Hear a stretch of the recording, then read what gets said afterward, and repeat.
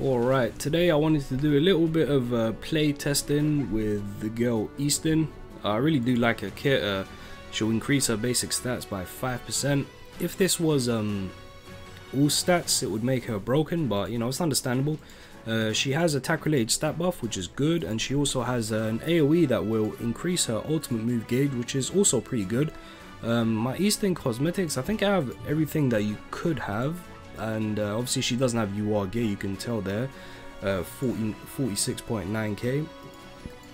She's got my Escanor's half decent attack set, so you know, not the greatest. And her Link, we do have Kyo. She does have good stats though, to be completely fair. Non-UR gear, these stats are pretty good.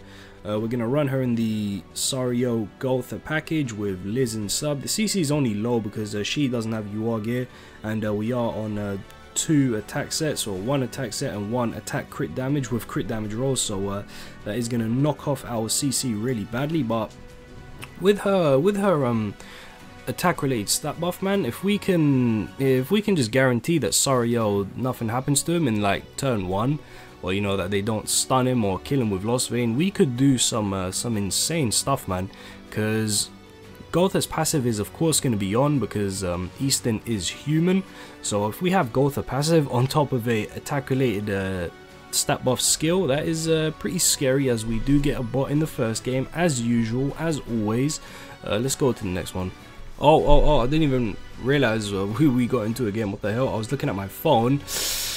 Okay. Oh, well, that sucks.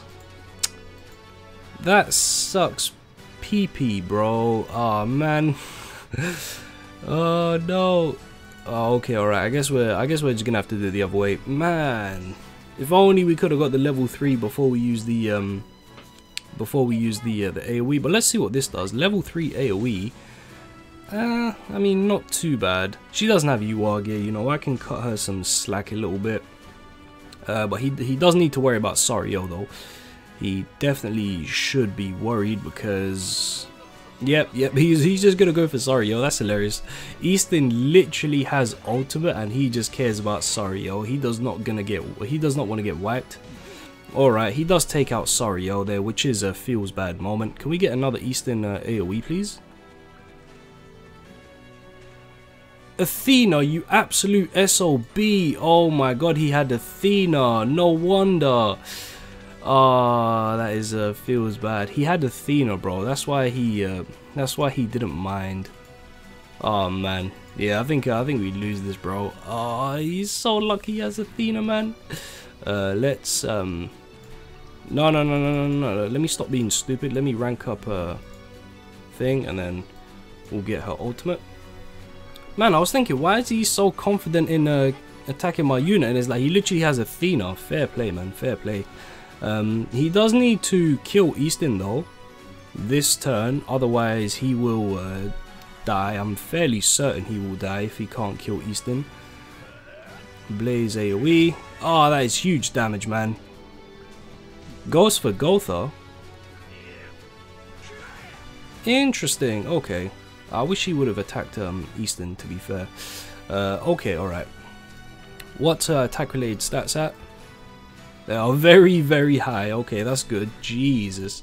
Alright, apply her buff once again, just to get Gotha's just to get an extra buff on Gotha, which is going to give her 5% extra basic stats, and we just have to hope and pray she kills everyone. Easton, please. Please kill everyone, I'm begging you. You have like 97% crit chance, like what are the odds? Oh, that is amazing. That is amazing. 766k. She what do you call it? She's not 6'6". That's what I wanted to say. She's not 6'6", and wow, we oh dear, we actually managed to clutch that one out. Fair play, Easton. Almost 1,000,000 damage. Very good, very good. Alright, what does the opponent have for us if it ain't the good old Liz? If it ain't the good old Liz. Okay, alright. Let's rank up Easton, apply the buff, and hit the AoE and see what we can do here. Attack related stat increase of 20%. She is gonna do some decent damage. decent. You know, we'll call it decent damage for now. Hopefully no shield. Oh, Liz merge straight away. That's not good. Okay. I think this is fine though. I legit think this is fine because Sariel right now is going to be juiced. He's going to be so juiced. Jeez, 285, bro. That is disgusting. 285. I'm very certain like Lost Vein and I'm very certain like Gotha dies. And Lost Vein dies as well. Heck, they might all just die. And Jeez, Sariel, please. Calm down, man. Yeah.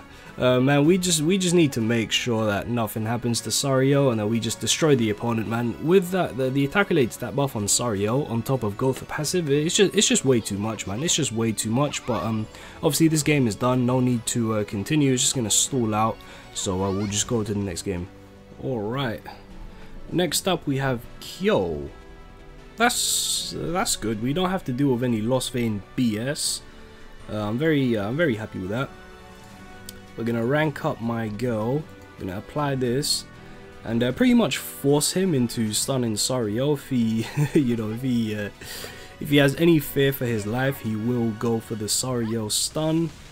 I mean, I can give her some slack on her damage not being the greatest. Oh, hold up. He did merge into Kyo card, which is very bad. Although I doubt Kyo is gonna kill anyone but Gotha with his level 3 single target, because the top deck is gonna be his single target. Let's see what he decides to do. Oof, oof, oof. Okay. Okay, I don't think he's ready for this. I do not think he's ready for this. Are you guys ready for this? Watch this. Sariel, this is high risk, high reward right here. Sariel, 285% crit damage. Yeah? We're gonna do this. we're gonna break shield with the girl Easton, and then we're gonna apply the level 3, which will 100,000,000% one shot everyone. Obviously, Kyo is gonna stay alive because of the revive, but say goodbye to your entire team because there we go. Very, very good. Yeah, this team is very high risk, high reward. Like, more like probably the riskiest team I could think of, to be honest. If your Sariel can attack after you use the buff, it's gonna be a GG, man. He's gonna do way too much damage. He's gonna kill Gotha, which you know, fair enough, fair enough. But I don't think that's enough, man. I don't think that's enough. We have Easton ultimate, that is a Keck W, and he will forfeit. So yeah, this team is incredibly high risk, high reward. If your Sariel is allowed to even use a single AoE for the 2 turns that he has Easton's buff, it's gonna be game over, man. You can't handle someone who has 285% crit damage, and you know, what else does Sariel do? You know, his skill is very powerful. It's guaranteed crit because it's triple his crit chance, and he has like 97% crit chance. So you know, it's crazy. Ooh, oh man, we actually go second. That is terrible. That is terrible. That is terrible. Oh no. Oh no. He's probably gonna one dookie my Sariel. Oh, the damage. Yeah, we've probably met our match here. We've probably met our match here, boys. Oh, that hurts. That is painful. Okay. Pardon me. It's probably even worse because this man has Ludo of all units, man. Bloody Ludo. I'm gonna do this because I want... he has Tamiyo. I completely forgot he has Tamiyo. He's just gonna reduce her gauge. Feels bad. Yeah, we probably can't beat this, man. I don't think we can beat this. If we had gone first, perhaps, but yeah, we're gonna quit this one. We can't beat his team. Not with what we've got and going second. It's gonna be too difficult. Sariel doing big damage, Ludo to punish us for using the buff, Tamiyo to reduce our gauge in case we want to go to plan B, which is you know, Eastern Ultimate. Yeah, full Archangel team versus this one, we have no chance. Let's see what we can get after that though. Let's see.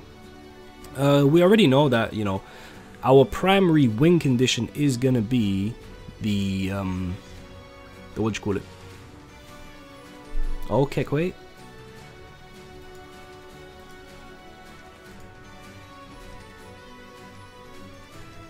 Can we kind of like trick him here? Maybe. Because obviously I don't want to give him a reason to you know, start petrify my Sariel, but it's like, you know,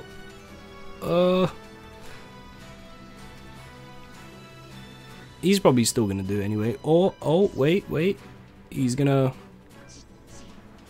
Sariel level 2. Sariel, please tank. Okay. Alright.